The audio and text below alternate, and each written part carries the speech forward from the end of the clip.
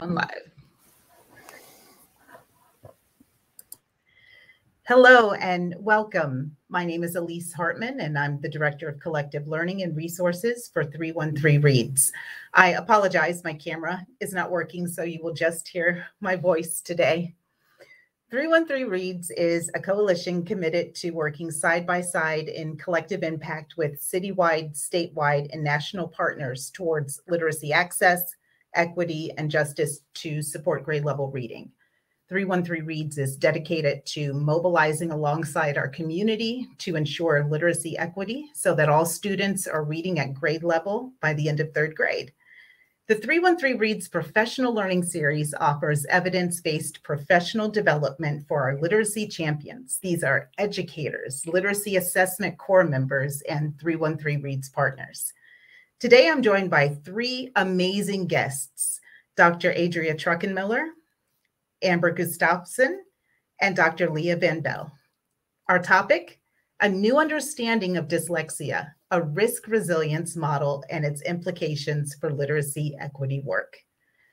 Dr. Truckenmiller, will you please introduce yourself and your work? Great. Thank you so much, Elise, for having me and to 313 Reads. It's been a very exciting partnership with you all. I am an associate professor of special education and school psychology at Michigan State University, and my research there revolves around how we can use assessment of reading and writing specifically to guide evidence-based instructional strategies and programs in schools within a systems format. Thank you. Amber, please introduce yourself and your work. Hi, everyone. My name is Amber Gustafson. I am the current assessment manager for 313 Reads, and I work very diligently with all of our program partners. So hopefully all of you that are watching as well, I have some impact with you all. I also have a background as a high school literacy teacher, as well as English as a second other language. And I recently received my master's degree in educational program evaluation and improvement research. Thanks so much for having me, Elise. Thank you. And Dr. van Belle. Please call me Leah. Hi, I'm Leah van Belle. I serve the 313 Coalition as the executive director. Excited to be here today. I'm also wearing my hat for the Michigan Reading Association. I serve as the current president, and really excited about this series and grateful, Elise, to you for championing this. Thank you. And thank you for joining us. I'm excited to listen and learn. And Leah, the floor is yours. Thank you. So we've been having several learning opportunities about dyslexia, and some folks have asked, why dyslexia? They sort of view it as a special education kind of topic, right? And so what we want to center first is Elise provided us that wonderful framing about what the work of 313 Reads is. And one of the things that's core to that is collective learning. We really center and live this idea that we learn collectively, we're all learners and we're all teachers. And that as we know better, we do better, right? As Dr. Angela has called us to. And in our community, we know that we have some zip codes in Detroit where fewer than 4% of children in grade 3 are reading at grade level. There's significant need to grow access to what little humans and their teachers and their the folks who are supporting them in the community with literacy. We need to address a lot of access and equity gaps. And dyslexia, as we'll discuss today, there are many risk factors for dyslexia that disproportionately affect children in our community, including my own child, who is a third grader at a public school in Detroit. And we'll talk more about those factors. But for us, when we collectively learn to better meet the needs of children and families and address some of these barriers and access issues, then collectively we're working towards literacy justice. And that's at the heart of grade level reading. So this is why it's so important to us.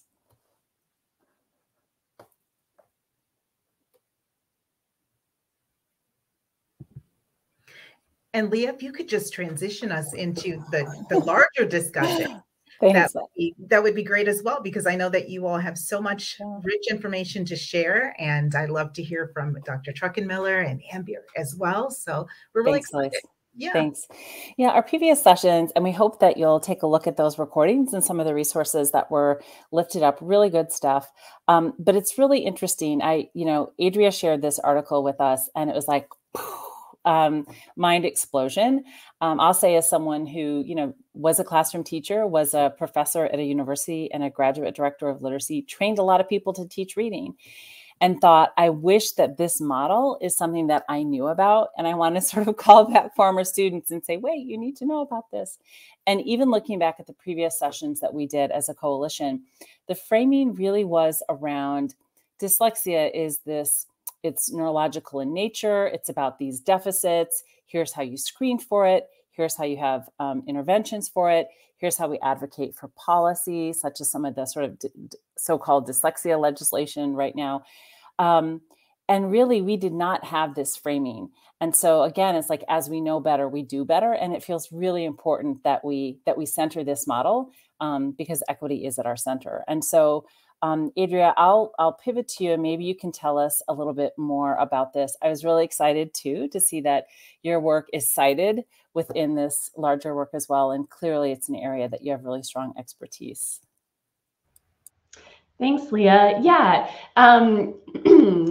I think many people can relate to your last comment about continually learning. That's why we're all in education. We're all continually learning. And then the other exciting part and big value of 313 Reads and value of mine as well is following the science, and science continually updates.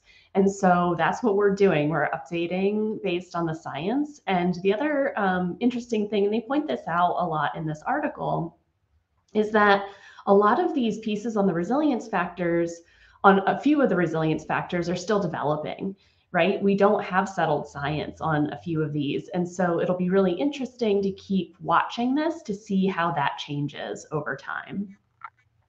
So that being said, I just wanted to launch into a real quick expansion on what Leah said about what dyslexia is, and a little bit of the work that Michigan more broadly has been doing. So recently, the Michigan Department of Education and some other stakeholders within Michigan put together the Michigan Dyslexia Handbook, which was sent out with all of the materials for today's talk. And it defines dyslexia, how every organization and most scientific studies define dyslexia. Just as Leah said, it's a brain-based disability that we diagnose in schools and can address in schools. And so the dyslexia guidance, Michigan Dyslexia Handbook, does a nice job of defining it in a way that is a consensus definition and guides towards what we need to do in schools. And then with 313 Reads, some things that other supports that can be provided. So what I think is easiest to grasp when we think about what dyslexia is that print, the concept of print, putting words or oral language onto the page in symbols, only developed in the last 6,000 years of human history. And so our brains have developed really, really well for language. We're one of the few species that has a complex language. So our brains are developed for that, but they have not yet evolved completely for print. So we have to engage different parts of our brains and make these connections to make reading efficient. And a lot of children do that really well. Go ahead. And Andrea, one thing that I think about when I talk about this with folks, because they say, like, what do you mean that developing language is natural, but reading is not natural? Reading is like this very natural thing. And it's like, yes, there are some children who, teach themselves to read, so to speak, but it's not very common and it requires instruction, right? But thinking about even children who are not hearing, who may go on to become speakers of ASL, they go through those same stages of baby babble and language development in ASL parallel to hearing children and developing oral language. So there's something that's so inherent to the human brain that's just like hardwired for language. And it just isn't the same way for learning to read. Yeah, what a great illustration. Thanks, Leah. So the other thing that I find really helpful in that dyslexia guidance is on page 5 of the handbook. It has this nice chart of myths versus facts about breaking down the truth about dyslexia. And all of the myths there are so key to our discussion today. But just pointing out that there's not just one cause of dyslexia, and no two children with dyslexia look exactly the same, right? They're more similar to typically developing readers in so many other ways than they are to each other. And so it's really important to understand each child individually and where they are in their development of reading. The other key piece is that this dyslexia isn't some categorically separate type of person, right? It's not a disability that exists as a separate category. All of us are on our path of improving our reading, and all of us, we're on a path learning how to read. All of us fluent readers don't remember how we learned to read, some of us, because it happened so quickly or so long ago. So it's important to remember that it's all a continuum of learning how to read. And Andrea, that makes me think too about, so my son has autism and some other things that are neurodivergent. And there's this saying, like, when you meet one person with autism, you've met one person with autism, right? And so I think with dyslexia, there are often these ideas about this is what dyslexia means, or this is what it looks like. And like, as I'm learning more, seeing like, oh, no, actually it's a constellation of things. Different factors can look very different, like as you've mentioned, in various people, and that there is this kind of continuum. So it's really interesting to me that there are some parallels to other kinds of neurodivergence as well. So I'm really glad that you lifted that up. Yeah. Well, that's a great example again. The other big myth, and the thing that I think is the biggest takeaway from today, is this myth that people with dyslexia cannot learn to read. And I think this is where the article, the Katz and Petscher article that was sent out, really makes that part stand out and highlights it more. I mean, the Dyslexia Handbook clearly implies that that all students can learn to read. Most students with dyslexia can learn to read. But this article, I think, highlights that more in terms of what we can do. And so I just want to share one project that I was not involved with, but I know a lot about. When I was at Syracuse University, there was a longitudinal study going on where led by Dr. Benita Blackman, and they had worked with students in 2nd and 3rd grade with really good reading instruction, and worked with the students who were below the 25th percentile in their word decoding, which is one of the clearest risk factors for dyslexia. And as part of this big study, when those students were in 2nd and 3rd grade, they were flown out to the Yale Child Study Center and had an fMRI of the brain functioning, and some of the brain illustrations in this Michigan Dyslexia Handbook were taken from some of that research. And so anyway, Dr. Blackman was in charge of the instructional part of teaching these kids who were all mostly inner city Syracuse students. And so they did the brain scan before they did the intervention, and then they did reading instruction, high quality, evidence-based research, reading instruction during their 2nd and 3rd grade years. And then it was a high quality study. So it was a randomized control trial of students who got the instruction and students who didn't. And then after the instruction, they sent them back to Yale Child Study Center and did another fMRI. And they showed that these teachers who implemented this instruction had the power to change the connections and more efficiently utilize those language centers in the brain. And so I just think the power of instruction has been shown over and over and over again in that particular study, and it's been replicated in other studies. Not with that brain scan really, brings it home for us. And the other thing that really brings it home for me is they did a 10-year follow-up with those same students and found that they were less likely to need special education services. So showing that early instruction is so powerful. And what that makes me think about, Andrea, is one of the factors that's talked about as a resilience factor in this model is growth mindset, right? And so that applies both to the little humans, right, who have dyslexia, and also their teachers, whether those are school-based, community-based, their own family. Do they believe that these children can learn to read, right? And just the tremendous power of that and how it connects to perseverance, right? So neural pathways are malleable, right? Like we know this, that they're not these like hardwired from birth kind of thing. So yeah, and I love that you're lifting up the power of great instruction, because that's so much at the heart of what we care so deeply about.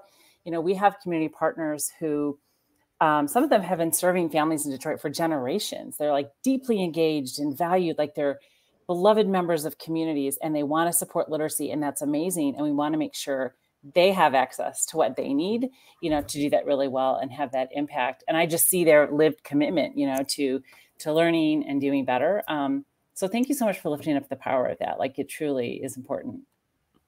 Yeah. I love how you called that the growth mindset has to be for the big humans too. And I think that's where this article really complements the Michigan Dyslexia handbook, in that it highlights that power and that it's changeable by these amazing, dedicated generations of fantastic volunteers and educators in the Detroit area.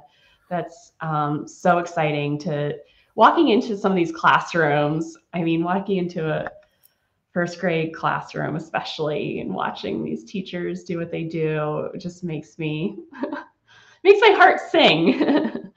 And so a couple of the other things that the handbook highlights that Michigan is working on doing to try to bring that instructional piece to play is making sure that it's early enough.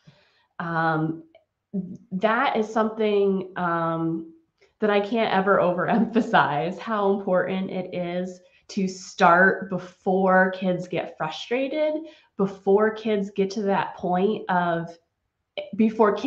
adults get to that point of thinking it's not malleable anymore, that this is just the way it is. Before we get to that point, and before we get to a gap that's so wide that makes kids very frustrated in the classroom, is we can provide that instruction early on, which is why the screening tools and the assessment tools are mobilized so early. So kindergarten, first and second grade is where the science suggests we can have the most power, and it's identifying and it's making sure that instruction is going to happen. And so Michigan's doing that by tying it, making sure there's funds for screening. And then I'll in a second turn it over to you, Leah, to talk about what 313 Reads is doing with that screening part of it. But then the other piece they're doing in schools is having those individualized reading intervention plans that are aligned directly to what's being found there. And then they're also providing a lot of coaching for general education teachers, because there's children with dyslexia in every single classroom. And it's helping classroom teachers not just identify who those kids are, but rather make sure there's reading instruction equitably for all of the kids who may have dyslexia, may be at risk for dyslexia, or may just benefit from that same type of really high quality instruction.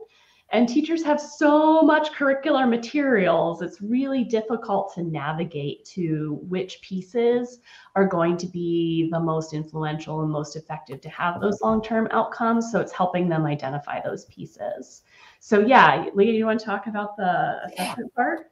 Yeah, but first I wanted to comment on something you said, Andrea, in that like for so many years, it was this wait to fail model, right?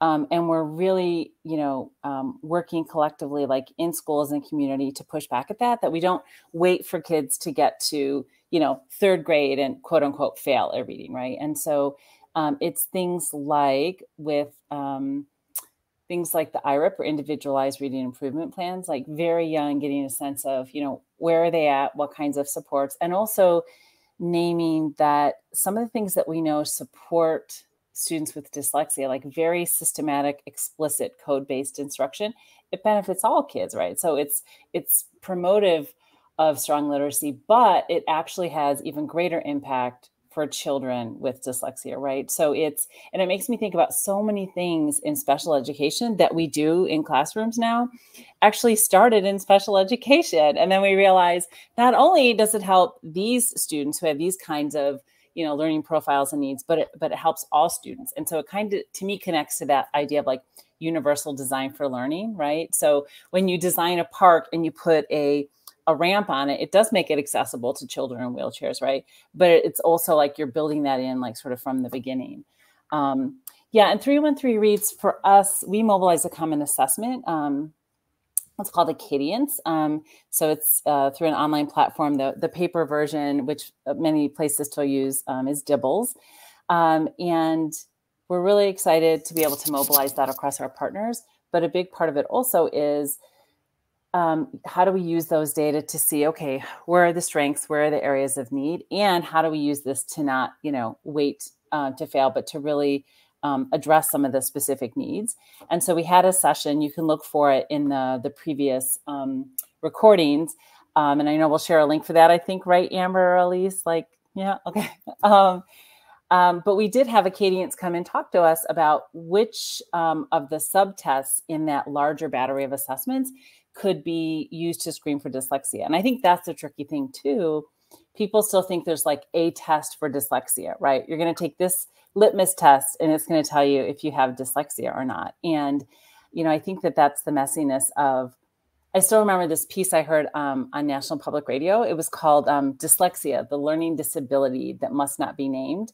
And Elise, I dropped the link in if you're able to share comments, but we're still kind of fighting this, right? And you brought up the handbook, Adrienne. I'm really glad that you did, because, part of the reason that this is also an equity issue and that, we're so deeply invested in supports for this is that, schools, teachers are often told like, no, like, we don't talk about Bruno. We don't talk about dyslexia, right? Like you can't say this. And, the state is really clearly saying like, yes, we want to name dyslexia. We want to name what are risk factors for it. We want to address it. We want to have supports in place. But it's really shifting that culture. And I know I worked really deeply with Michigan Department of Education around some teacher preparation standards. And part of that was helping them to identify risk factors for dyslexia. And people felt really uncomfortable with that, like at this table that we had at the state level, because it was, no, teachers shouldn't be talking about this. So I really hope that folks have a chance to take a look at that handbook. And that impacts not just school-based educators, right, but all literacy champions. So that when we're serving kids in community and we see, wow, we're doing these things that that we know are very aligned with evidence-based practices, we're not seeing the growth. Oh, maybe there's something else there. And I wonder if, maybe we could talk a little bit next about this model, because again, previously it was, it's this sort of core phonological processing deficit. That's what dyslexia is. There you go. And this model says, no, it's like actually about multiple risk factors and how those co-occur and the interplay with those. And then, of course, it's there are also resilience factors. So maybe we could talk a little bit about that framework, because I think it, again, truly for me, it was like mind blowing and so relevant to our community and our babies. So relevant. And it ties kind of nicely into the assessment discussion that you just had, because the assessments that you're mobilizing and ones that schools are using identify some of the phonological and language pieces that are really critical to understand for that instruction component. The piece that I like about this is usually that's where the piece I like about this article is usually that's where our assessment stops. And sometimes without additional explanation, it can give this mindset that you talked about earlier, Leah, that because these deficits or impairments exist, there's nothing that can be done. And it leads to then in instructional implications and IEPs, where the things that are on the IEP are some important things, like having text read aloud to students. It's a really important accommodation, and we need to have that while students are being taught to read, so that they can have access to grade level text in the classroom. However, if we have that mindset of that's the only thing that can be done because it's not a changeable, malleable thing, and our focus is, oh, there's this brain-based thing that can't be changed, therefore the only solution is to accommodate, we're shortchanging our children, and it's a severe equity issue that we're not providing those resilience factors, that growth mindset of it can be changed, and we have effective ways to do that through instruction. And so Hugh Katz and Yaacov Petscher in the article talk about some of those areas for instruction. So providing it early, providing it in ways like Benita Blackman in her study identified, which is what Leah said earlier, this explicit code-based instruction. And students can learn how to read in that way. Helping students to understand that they can learn how to read, and then providing engagement. And also the other piece with the risk factor, like the trauma and stress piece of it, I feel like this model helps us to pull away from any unintentional blame to families and environments and communities, because that's often a thing we hear, right? Oh, if only this child had been read to more. That's absolutely not the case. You can read to your child. You could be 3 standard deviations above the mean about how much you read to your child, and they still have dyslexia. That is not the case of where dyslexia comes from. And this article really clearly highlights that. I see you want to make a comment, Leah. No, I love the example that they gave. They compared it to cardiovascular health, right? So that there are risk factors, right? So it might be like diet, obesity, genetics, right? As the same with dyslexia. So, exercise, like all these things that doctors routinely screen for risk factors, right? And so when we think about like the occurrence rates of dyslexia, just thinking about, yes, there are children from all families, all kinds of families that have dyslexia, but thinking about for us in our coalition and thinking about 313 Reads in Detroit, that because our children largely, not universally, are experiencing more risk factors, such as living in communities marginalized to the point of poverty, having identities aligned with minoritized communities, such as Black and Brown individuals, a barrier to access to books, and lack of access to high quality instruction for a lot of kids in our community because schools are understaffed, class sizes are large, spaces where more sort of like long-term subs that aren't yet, certified or in those spaces, that our babies have more risk factors. So it's not, as you mentioned, like something inherently like, nothing's wrong with our children. There are these risk factors, right? And the interplay of those. And so to me, it gets to, so what do you do? I think, before, I think I've always centered, systematic, explicit, code-based instruction. It's like, yes. And thinking about things like access to books and supporting family literacy and addressing adverse childhood experiences, supporting students' feelings of agency and growth mindset. Like those are all things that we can do to promote resilience. But what I love about it is, as I was reading, I kept thinking like, oh, please don't go to grit. Please don't go to grit, right? Because it's this idea that like our babies don't know grit. Yeah, they do. But it's really just, like how can we help mediate and moderate those things? And so for me, if I think about like in this very boots on the ground kind of way, if I'm a teacher, if I'm a community-based literacy educator, like what does this mean for me? Like, how does this change what I do? And I think, part of it is we collectively stop looking for things like, I don't know, I remember when I was a teacher, it was like, oh, they reversed their B's and their D's. They must have dyslexia, right? So we started to see like, oh, these are some of the risk factors. And like you said, it looks different in, every human who has it, it can look different. And then what we do about it is around that explicit instruction, but is also in supporting some of these protective kinds of resilience factors. Yeah. I'd love to talk a little bit more about that. So sorry, Andrea. And specifically what some of our program partners can do, and perhaps rethinking a little bit what an assessment that 313 Reads does, like our common assessment. Yes, it includes things like those phonological and language issues. And we can also think about what is other data that we can collect about students to have a more like whole child understanding of each of our individual children, right? One of the benefits of being a community literacy champion, right, instead of maybe necessarily a teacher and educator in a school, is that there is often a lot more flexibility that you can have in what you're doing day to day and how you're supporting students, right? So it could be, oh, hey, I noticed the student maybe actually might need to be screened for getting a pair of glasses. I can connect with some free and low cost community organizations to get the student glasses that they may not necessarily have had time for, that could be accounting for some of the issues with reading.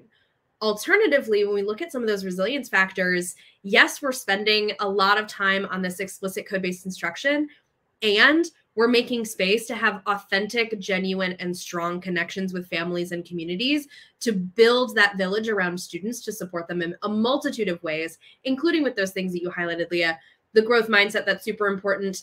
Things like adaptive coping strategies, being able to have group sessions about social emotional learning and those types of contents. That is where I feel like our program partners are really uniquely positioned to really understand our children and support them in a multitude of ways that quite often a lot of schools do not have the time or the funding to be able to fully implement. Yeah, Amber, I'm really glad that you lifted that, because this is something that at our coalition level, particularly our summer and out of school timetable, has lifted up. We measure what matters, right? And if we're only measuring like, what's the reading level? Like, that's not the only thing that matters. And by just continuing to measure reading level, we're not getting at some of these risk and resilience factors. So our table members have centered, wanting to have better understandings of social emotional learning and things like that.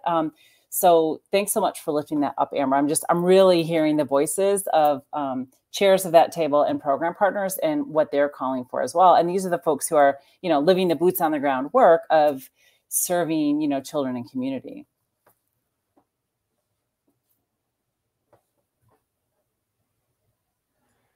And I believe I was cutting you off a little bit, Andrea, so I don't know what you were going to say kind of in response to some of those things earlier.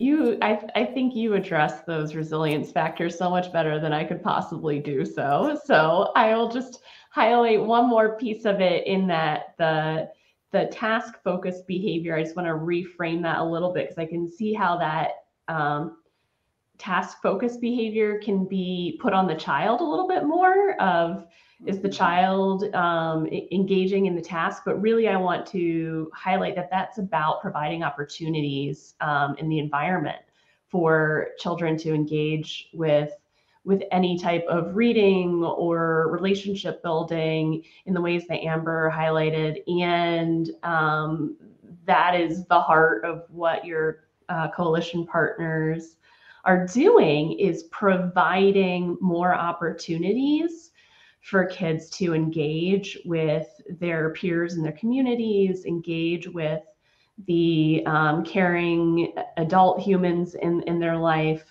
in their families, in those programs. And so I just want to pull that piece into there as it's all a cohesive whole in those things that you're highlighting. So thank you. Mm-hmm. And Andrea, I was wondering if you could talk a little bit about it. It was mentioned in the article, and I'm going to get the acronym wrong, but I think it's EARS, which you worked with some colleagues to develop a tool for. So I was excited and was hoping you could share a little bit about that today. Yeah, cool. I was actually surprised to see it mentioned in the article too. So many years ago, I was at the Florida Center for Reading Research and working, Yaacov Petscher, who's the second author on this, him and I worked very closely together on a whole lot of projects.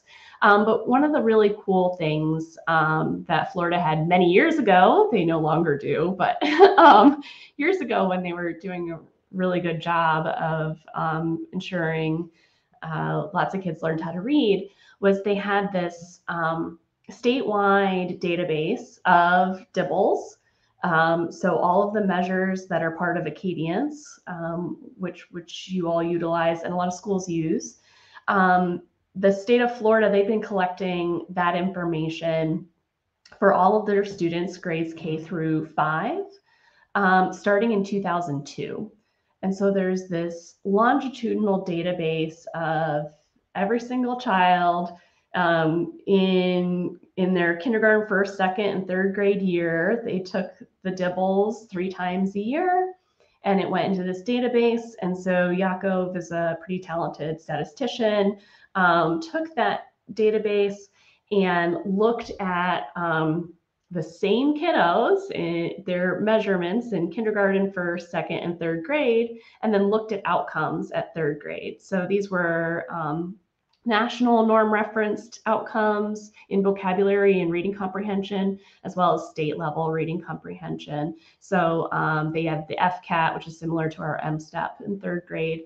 And so we thought, oh, hey, since we have this longitudinal information about these kids, the same kids from kindergarten, first, second, and then their outcomes in third grade, let's put together a predictive tool that will see if how well do these screening assessments that we're all using now across the country, how well do they predict that reading success at the end of third grade?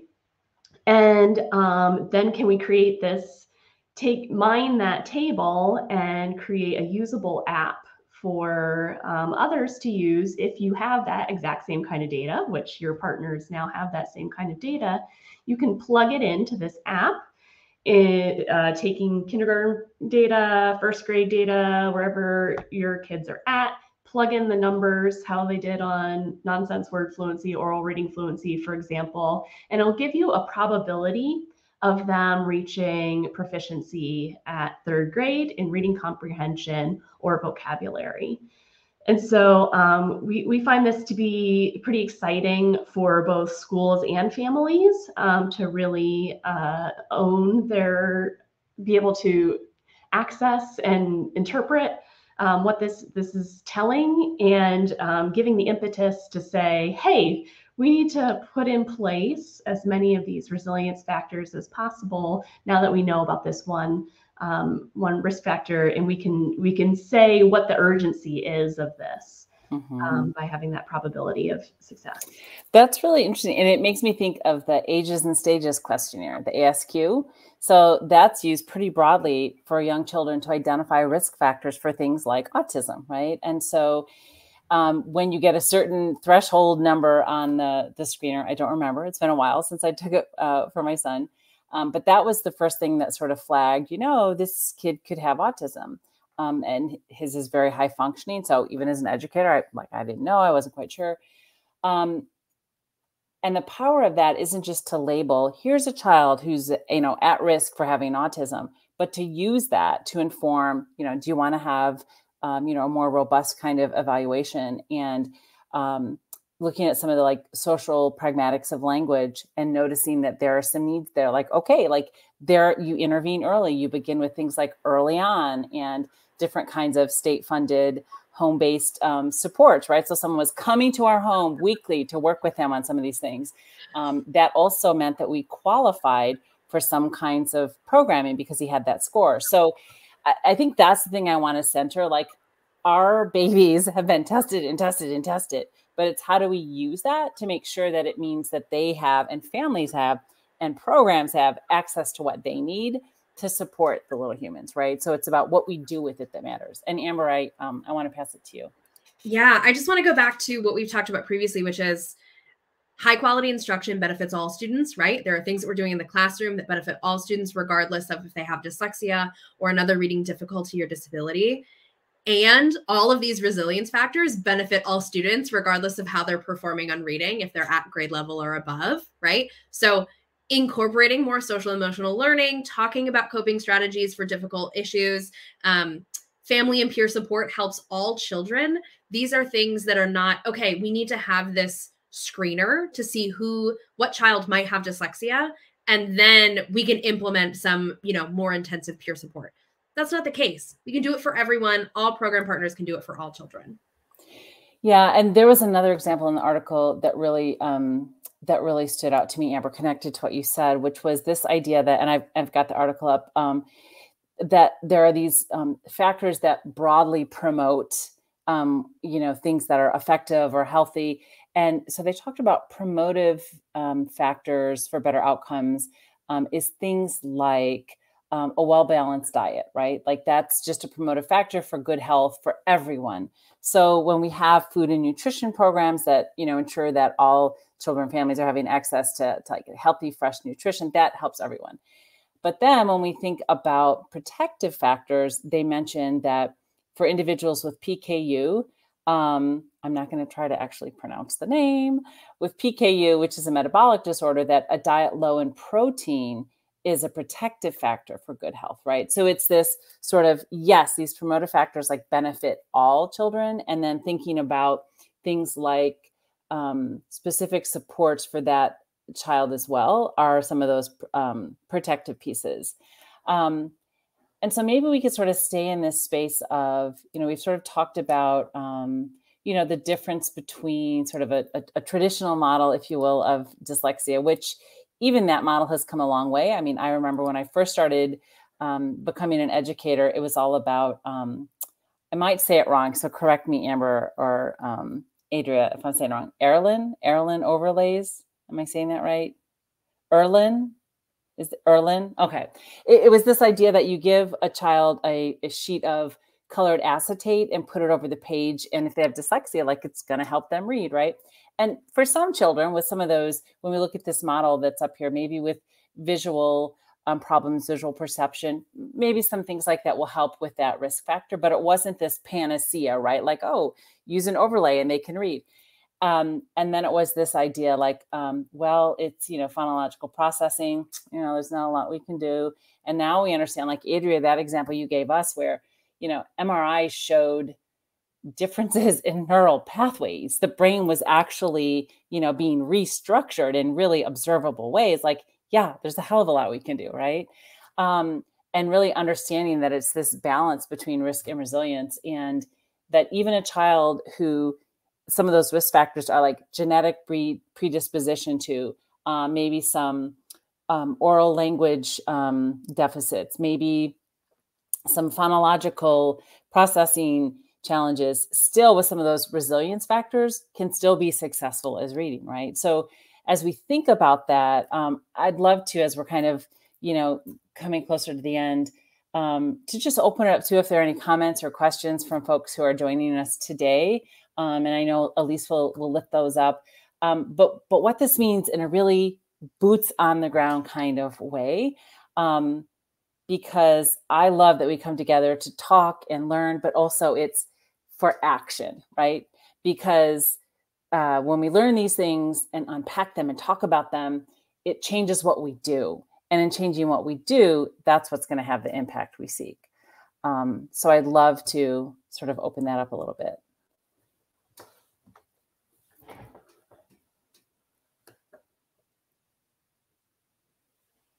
Yeah, while we're waiting for some of those questions to come in, there are a couple of things like action items that I'm feeling like we can take both at 313 Reads, kind of with the backbone team, but as well as some of our program partners and conversations that we can have about moving forward. One of those things is really expanding our idea of what our common assessment looks like. So including things like, yes, we would love to know what your like literacy programming and curricula look like, and what are some of these other resilience factors that you're doing, and how can we bolster those, and how can we also be, you know, a kind of resource for them, right? So are you incorporating any social emotional learning? How can you do that? Are you like, I don't even know what this is, and what is it doing? And then what do we see from students, maybe pre and post, or 6 months afterwards, or what have you, right? Incorporating those ideas in addition to looking at what are some of these phonological and language processing issues that some students may have.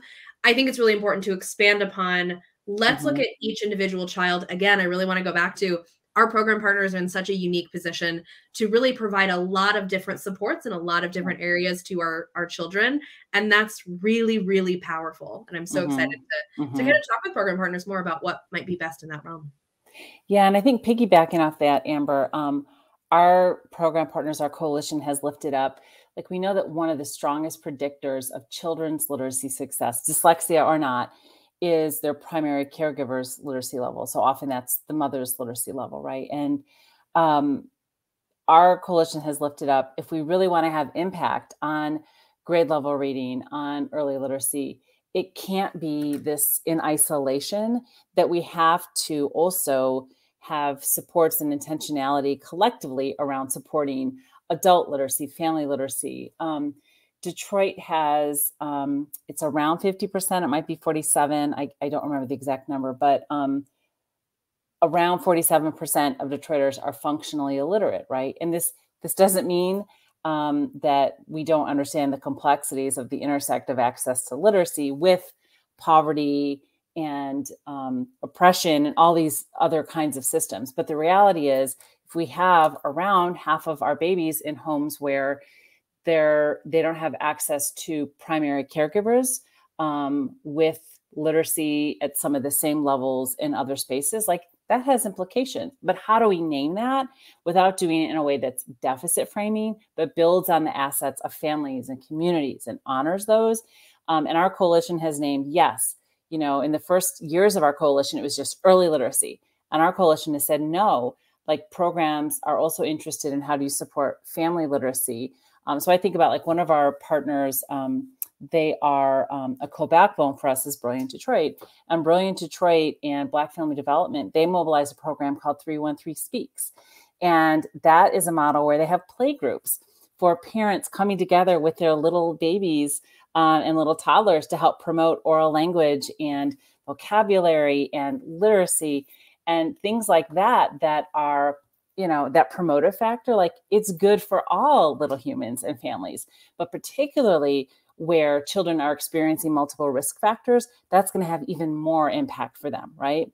So, so just thinking about how much our coalition just in the last year has centered, no, family literacy and adult literacy have to be part of supporting children's literacy as well.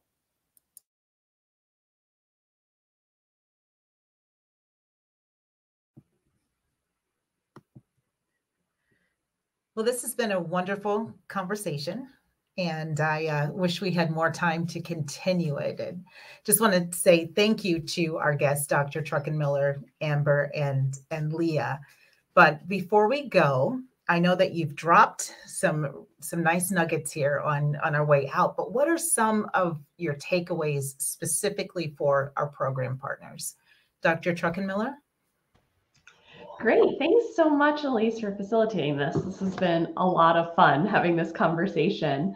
One of the biggest things that I hope people will use is what you just dropped in the comments.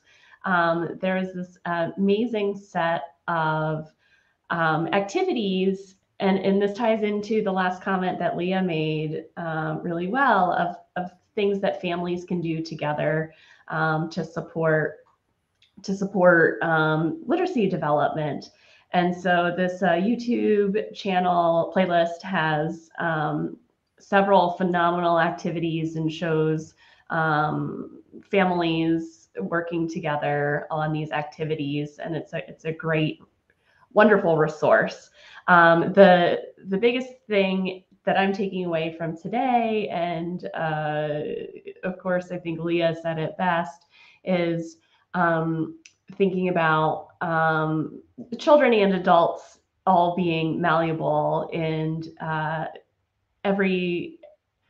we can meet this goal of children learning how to read and putting into place the things that will facilitate that, and pulling the blame away from the kids and the families and the communities, because that's not the intention. Although a lot of the actions that we've taken in the past continue to promote that, and I hope we can change the direction on that. Thank you so much. And Amber, what's your takeaway for our audience? My takeaway truly is just living in like purpose and power of there are so many things that we all can do collectively to really get at our heart and our mission, right? Which is to increase the number of children and adults and families, like we talked about again, Leah, that know how to read. Because once you know how to read, right, you have access to a wide variety of things. Reading is really connected to so many important things in life, important outcomes, but also just things that I think of, self-esteem and self-empowerment and those things as well. And I feel so, I just feel so grateful and purposeful in the work that I'm doing and the work that our entire coalition is doing. That's amazing. How about you, Leah? Yeah, ditto to what both of my colleagues have said. But I think also it's this space of, I often use this hashtag better together, and you'll see it in some of 313 Reads, like our website and spaces like We Are Better Together, and also centering vulnerability. We have to have a space to come together and say, I don't know everything about this, whether it's dyslexia or something else related to literacy, but I care. We all care. Let's learn about it together. And having that, what I really value in our coalition is folks coming together, whether it's school-based or community-based, to say, we don't have all the answers, but we can figure this out together, and rolling up sleeves together. And I just really, as we're talking about this, and Amber really highlighting all that our partners are and will continue to do and can do to really support what's happening in schools, so we don't have this chasm between school-based literacy and community-based literacy. I'm just really feeling the power of better together in regards to dyslexia as well. Well, thank you everyone for joining us. We hope that we have added to your knowledge bank and helped further equip you in your work towards literacy access, equity, and justice to support grade level reading. Please visit our website to access additional resources, to sign up for our monthly newsletter, or for more information about the coalition. And you can access all of our videos from our professional learning series on our Facebook page. Today's 313 Reads professional learning series was made possible by the Skillman Foundation and the United Way of Southeastern Michigan. Thank you again, and we'll see you next time.